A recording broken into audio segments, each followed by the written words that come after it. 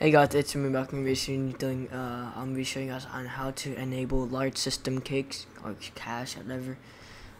This is gonna result in performance boost if you play with 4+ gigabytes of RAM. I'll be leading I guess what it does in the comments down below. But I guess it did help since I got like a 10 FPS boost on Warzone. But I'm still crashing, but it's okay. Basically what we're doing is we're going registry editor real quick. Guys, I'm not seeing my last registry editor video, and go check that out.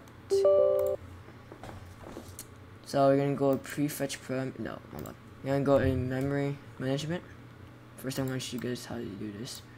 You're just gonna click on the white area because someone on Discord texted me on how to do this. So basically what you're doing is you're clicking on like the arrows, right?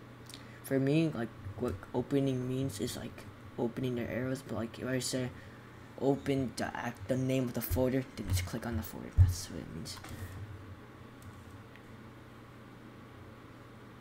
Okay, and then you're gonna do arrow, click on the right arrow thing on system, same thing with current control set.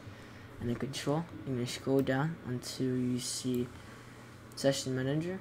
Then you're going to scroll down a little bit and you see memory management. And then you're going to click on memory management.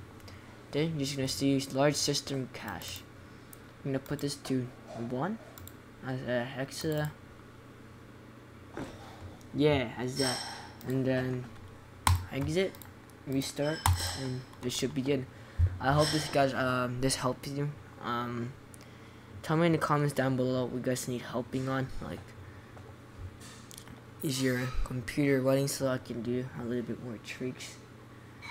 Well, I can find some. But yeah, have a nice day and hopefully this helps you.